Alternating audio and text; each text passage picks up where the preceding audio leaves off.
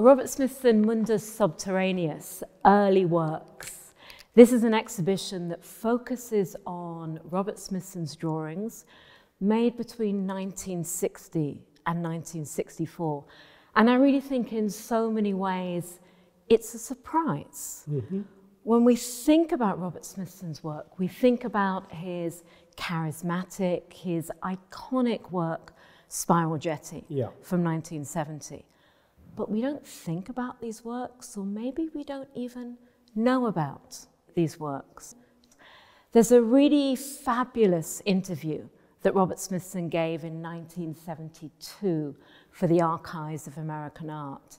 And he describes that before 1964, he was making art in a groping, investigative way. Mm-hmm. And so much scholarship has said, well, it's after 1964 that matters. But we really wanted in this exhibition to think, well, what is a groping, investigative phase within an artist's practice? And I think something that's very important when we consider Robert Smithson's work is that the Robert Smithson who we know is a Robert Smithson whose oeuvre was really led by the artist Nancy Holt. So Smithson was born in 1938 in New Jersey, and he passed away in 1973. And from 1973 onwards, his partner, Nancy Holt, looked after his estate. And she really focused on certain works, on his earthworks. And it's not that she hid this body of work, it's just that it wasn't circulated. So, Adrian, we really wanted to ask you to think with us about this work. This work that there has been some important scholarship on. I'm particularly thinking about Eugenie Tsai's 1991 book, which was the very first time the work was published. But here, in this exhibition, I really feel that there's so much to learn about Smithson. And he also says in this interview that he was interested in this early period in primordial beginnings. And I think we can see the beginnings of everything we see in the later work. He's interested in ruins, in the fall of European civilization, in everything being both and, never either or. Mm-hmm. And for you, Adrian, we really wanted to think with you, with your erudite take in art history, where you think between the ideas. Yeah, I mean, for me, Smithson, I'm happy these exist, and I'm happy to have come to know them. And I understand the importance, when you put it that way, of his groping beginnings. Because throughout most of my reading life of art criticism, Smithson has always been one of the best art writers I know. I have no doubt about that. And one of the things I've emphasized in my little essay is that this is necessarily a kind of autobiographical imagination as well. I couldn't come to Smithson as a Smithson scholar. And it's true, as you say, he's attracted a lot of very, very good writing, starting with Eugenie Tsai up to Philipp Ursprung and now Susanne Burger and the younger writer who's just written on these. And if Smithson speaks about groping through something, then it must be important, because he's doing this work at the point where Fried is beginning to think about minimalism and conceptualism. It finishes 3 years, I think, before Fried. His article on art and objecthood is coming at the height of Greenbergism, the beginnings of Rosalind Kraussism, whatever you want to say. So everything is available for him about how to work, but he's doing this. And that, I think, once I came to go through the work, as you sent it to me, is quite extraordinary, that it poses a whole set of questions about what it is that the histories we have written up to now are. It knocks a big hole in them. If I could make a slightly offbeat comparison, some years ago at the Pompidou Center, Natasha Petressian did an exhibition called Les Promesses du Passé, the promises of the past, which was about Eastern European conceptualism, particularly in Yugoslavia, under the communist regime. And it was just riveting because you realize that the claims made by the American conceptualists, whether it's the left conceptualists like Martha Rosler or the mainstream conceptualists, was a drop in the ocean. You know, we thought it was the narrative, but she showed by putting some rather conventional painting on the wall what a teacher in the Yugoslav art school was doing in this period.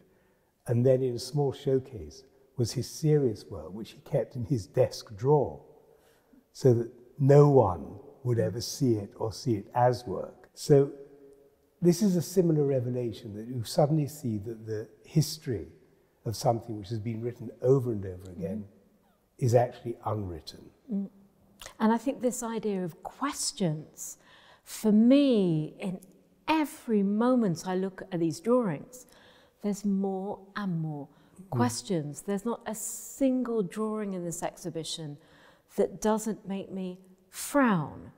It's difficult and it's impossible to fathom. And we cannot ask Smithson, why did you use these images? What fascinated you about these bodies? What fascinates you about these numbers? All we can do is see what's there. And I think one of the powerful things about Smithson's work is it's like Mercury. It moves and shifts with different contexts. The work means one thing now in 2024, but of course he made these in 60, 61, 63, 64. It almost feels as if we're seeing a body of work in advance of its own times. So Smithson is as interested in occult books as he is in the dogmas of religion, as he is in the symbolism of totalitarianism. And I think we have to really remember here in Paris that Smithson was an American artist. And the images he's working with are images rather than experiences. So it's this sense of mediation and remediation. What does it mean to use these symbols, these pictures? Yes, and there I find that there's oddly, despite the density and complexity, and you imagine his working process, almost something, what can I say, very restrained about it. It is really someone contemplating a vocabulary, contemplating the way in which you can produce signifiers and see if they add up to anything, if ever some kind of complete experience will arise from them. And this is where thinking about him and thinking about his library, which obviously is listed in all the major works in different versions, his relationship to mysticism, his relationship to, if you like, obscurantism and darker texts, and the relationship of those to the ecstatic forms of mysticism which he read about, say in the works of Evelyn Underhill. And all of these, oddly enough, are books that I read as well. And also some of the more, ecstatic science fiction works, some of Ballard, some of the detective fiction he read. All these are books which have some element of revelation. The density between, the relationship, say, between the density of what you see in the world, the oddity of Ballard's Drowned Worlds, for example, and some revelation which might occur. And of course, I think if you are a good Catholic mystic in the great tradition, the revelation is something which you can only describe to people when you come out of the state of contemplation and at the point that you no longer know whether you yourself have seen it. What you can only talk to about other people is what it is that you might have seen had what you hoped to have taken place has taken place. So what's so great about this, and I've never made this connection before, it's this power of rumour. So I'm very interested in Spiral Jetty, that Spiral Jetty is an artwork that is many things. It's an earthwork, it's a film, it's an essay, but even more importantly than that, it's a rumour. It's located in a remote location, and when I say remote, I mean remote from the International Arts Centres. And so it survives through its rumour. But this idea of mysticism, it has its power through rumour. And perhaps that's why there's something critically charged about the symbols, the images, the references, that it's almost as if Smithson is raising one eyebrow and saying, let me throw this at you. What do we do with it? Yeah. And one could come back to the mystic experience then, someone like Teresa of Avila, whom he read, and her castle. There's a rather wonderful Spanish series, melodramatic series about the life of Teresa. And there's one point where she's having an ecstasy, and one of her nuns is listening through the door and thinking, is she all right? Because she can't really believe this is sexual ecstasy. There's just one person, one saint in the room.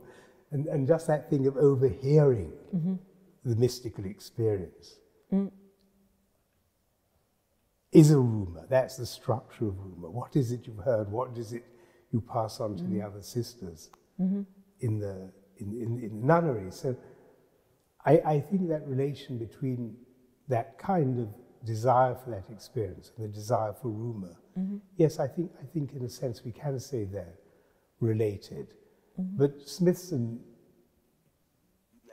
as with everything, is also almost too conscious of those processes. He's almost too rational. He's too clinically analytic in his thinking, really, to pull that off, I think.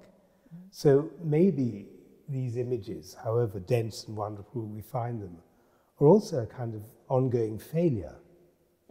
Yet he never reaches the moment of signification. And that both is maybe something he's after, that the failure then becomes his success, or rather the ineluctable outcome.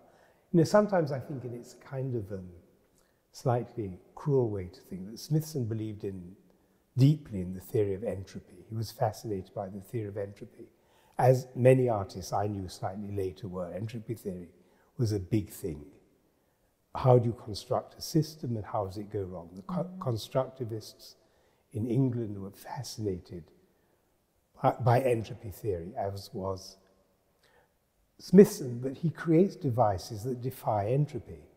As you say, Spiral Jetty is so many things, so many forms of experience, so many kinds of rumour, that it completely floats away from the rundown of the entropy. The only time he truly experienced entropy was the crashing of his aeroplane. Then he got it. The point the machine stopped was his death. And there's something horribly ironic and sad about the fact that if Smithson never caught up with entropy, it caught up with him. And throughout Smithson's work, he was always more interested in the peripheries than the centre, whatever the peripheries may be, because as we know, so often the periphery becomes the centre by being on the outside. And we're both sitting here with this really beautiful newspaper that the gallery has produced for the exhibition, and you've written this elliptical essay, Adrian, where you're taking this journey through, and forgive me if I'm reading this wrong, but I would say this journey through the atmosphere of these works. And something you're very vehement in this elliptical essay about is that you have no interest in the biographical reading of Smithson. So we're looking at these drawings that with today's language, we would say they're queer drawings. But Smithson's own sexuality, that's irrelevant. What matters is the work that's left behind. What are these objects doing? What are they evoking, invocating? What atmosphere are they proposing? Yes, and in that sense, I want to think of them as being enunciations. They're kind of complex, limping, hesitating, over-emphatic, sometimes screaming enunciations. And again, I think in the period when I came across him, which was the late 60s, reading Art Form, and I think it was really, as I've said, his writing that saved me from the Greenberg-Fried configuration, because he was so much more coherent and interesting than they were for me. But it's true that we all love Wittgenstein, and people still do. But it was a very odd love of Wittgenstein, because you only had to have read 2 or 3 pages of the Tractatus, which is what most people did read, you know, the beginning and then the end, to see that one would like to be able to speak like that. So I think quite a lot of us at that time, in our different ways, went around speaking as if we were speaking in limping propositions. And there's this kind of stop-start thing, which became a way of inserting yourself into a mode of doing philosophy without having to understand that philosophy. So I don't know what Smithson understood of Wittgenstein. I don't know if he read the book from beginning to end. I don't know. In that sense, you would have to go through all his things and see what he underlined. But I think you're right. It's a kind of atmosphere surrounding the kind of person who read that kind of book. We've got lots of kind ofs. Yes. And those kind ofs are what we can bring to reading or looking at or speaking through these works, and seeing that the, you know, entrenched scholarly notions of iconography, they don't work. Because once you cross-reference all these images, there isn't an iconography, because every time the image occurs or reoccurs, it's differently framed, it's differently articulated, it's differently sexualized, it's differently drawn.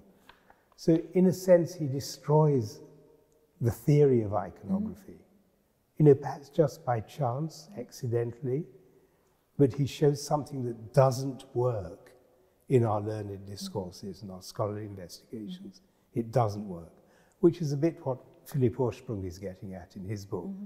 Yes, and I think that in every single one of these images, there is the promise of so much to unpack. So one could spend 5 years looking at one drawing, trying to find exactly where the references come from. So we know in some of the drawings he uses a publicity still from the 1961 film The Secret Partner, which is about blackmail and a dentist. In the image Mars and Venus, there's an image of a tooth. Is there a connection there? Then there's numerology. But maybe the facts, the empiricism, that doesn't matter. These are free-floating signifiers that are out there in the world. What to do with this?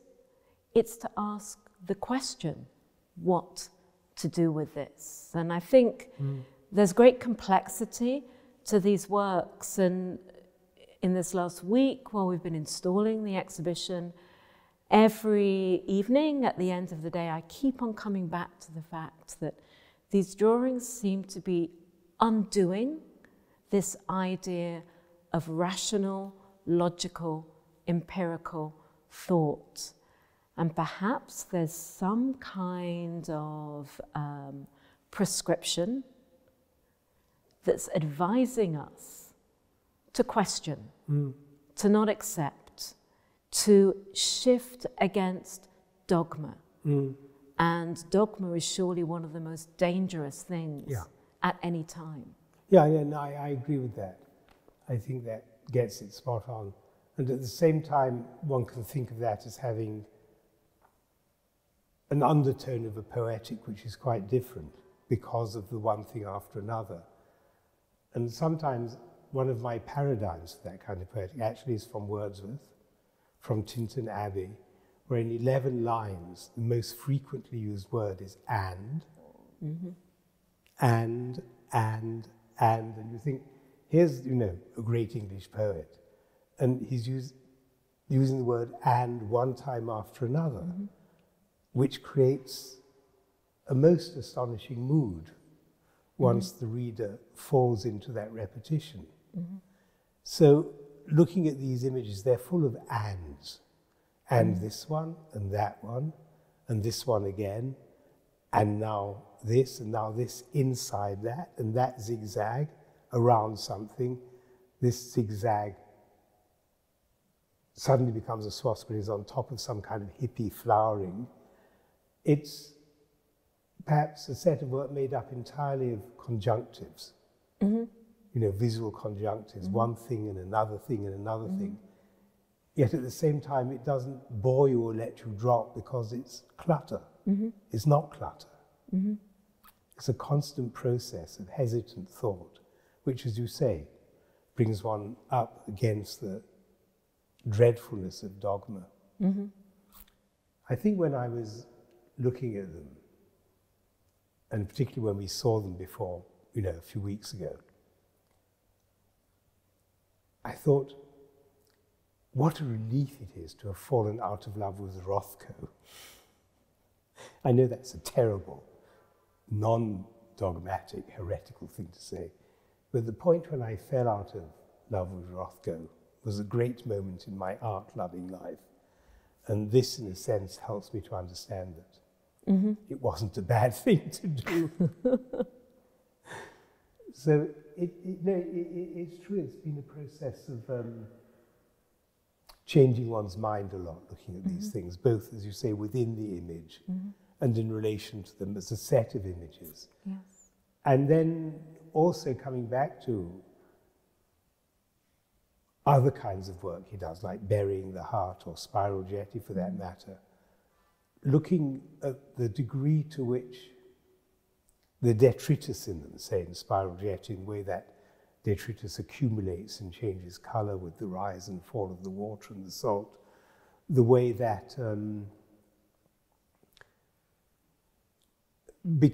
detritus becomes a new medium, if you like. A new, it itself takes on new forms as it changes.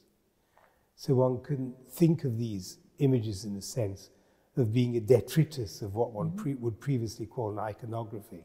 An iconography of gay culture, an iconography of straight pornography, an iconography of a certain kind of radical design, geometric design and constructivism, that he generates a kind of visual detritus, which is also a new substance. And that sense of layering history on top and on top and on top of each other.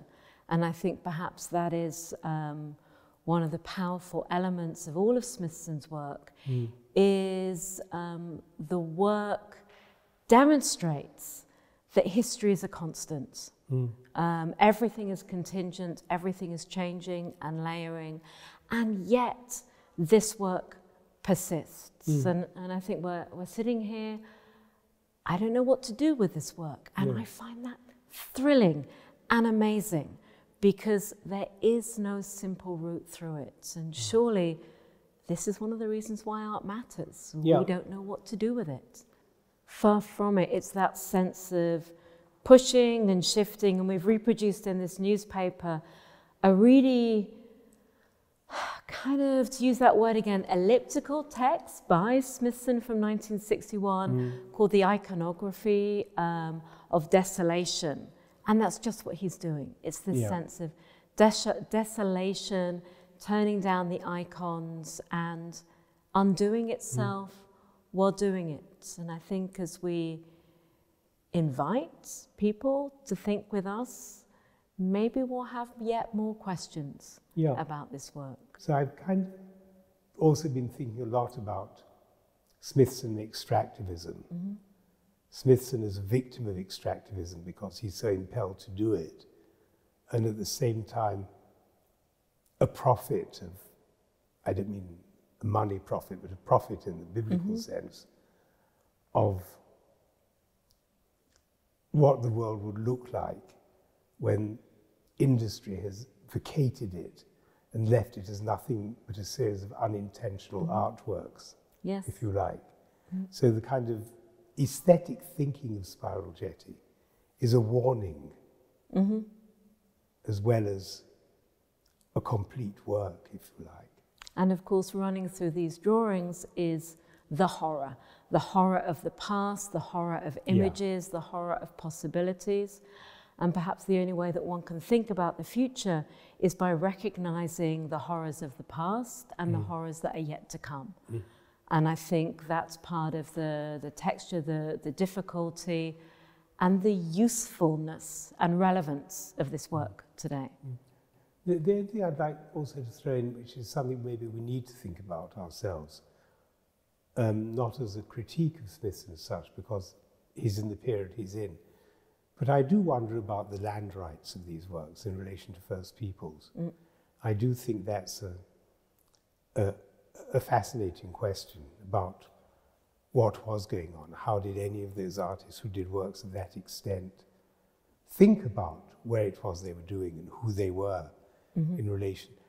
But I thought that Smithson has these two wonderful notions of sight and non-sight, which I think are just miraculously simple and instructive and rich.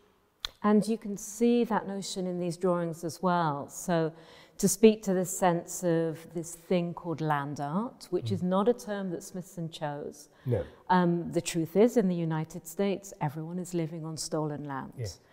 And that is a fact rather than anything that can be contested. And when it comes to considering sight, non-sight, it returns to Smithson's interest in being both and, never either or.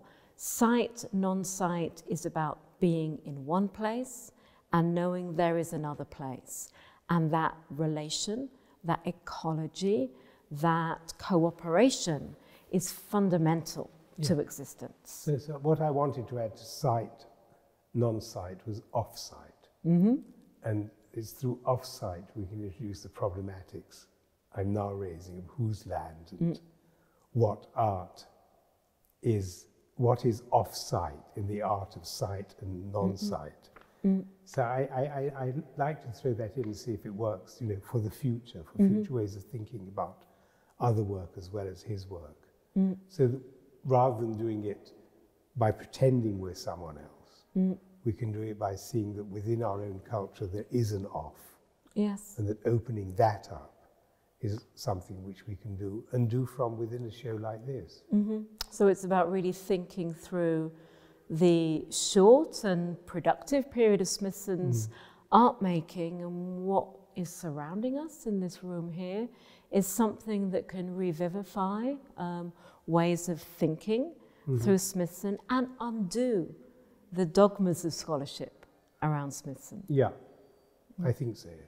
One of the things about Smithson is that he was really engaged with the mediatization of knowledge and images, and we're sitting amongst these artworks that are using found images from magazines, and Smithson himself really engaged with the distribution of his own work. So as well as this exhibition here at 79, at 66 in the gallery, we have a really small display of these beautiful vintage posters, some of which Smithson designed himself.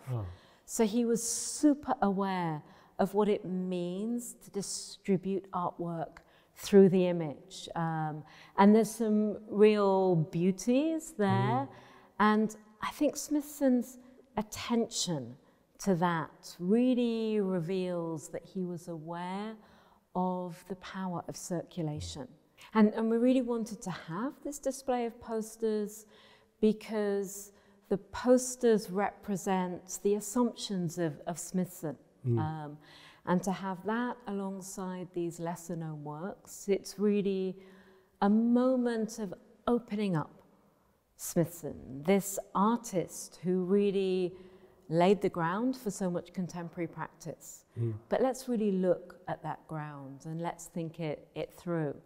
And this sense of how an artist designing their own posters, and of course Smithson also designed the magazine articles that he wrote. For him, this sense, again in today's language, of visual culture was so important to him. Well, thank you for that conversation. It's been fun. It's been fun.